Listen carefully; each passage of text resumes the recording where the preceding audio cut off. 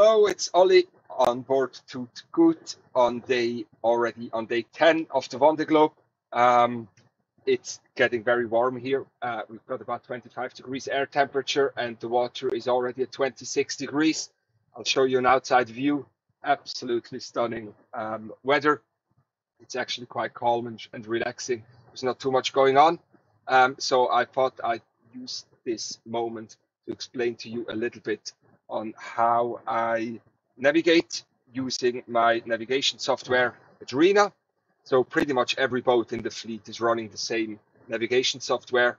In this program, on the left and the right, I have all my performance numbers. I see where I'm going, to which potential to the boat I actually sail, but I also see wind direction, wind strength. I then further can look at trends of all the different data, wind direction, wind strength, but also boat speed, etc.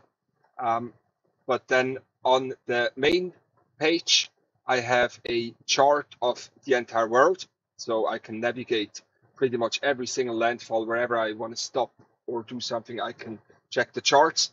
I also see where all my competitors are. Unfortunately, at the moment, they're a bit ahead of me to the right, further to the west. Ahead of me, the greened out area, that's the Cape Verdes, which is a prohibited zone for us. We're not allowed to enter this. And then the green line and the pink line are ideal routes for me based on different weather models. Now, I can integrate weather models into this system, into this software.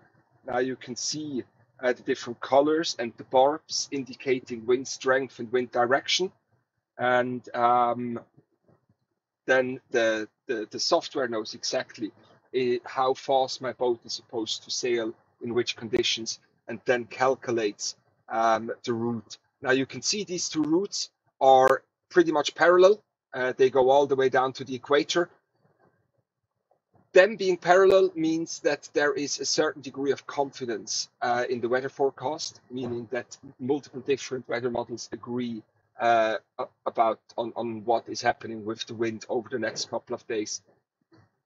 In this system, even though I'm on a boat and many people think you're away from IT and computers, I spend about 8 hours a day with this system, looking at the weather, looking at my competitors, analyzing my potential route over the next couple of days, and check that there are no hazards around.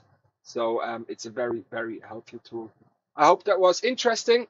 Have a great beginning of the week, and I'll talk to you again tomorrow. Cheers. Bye-bye.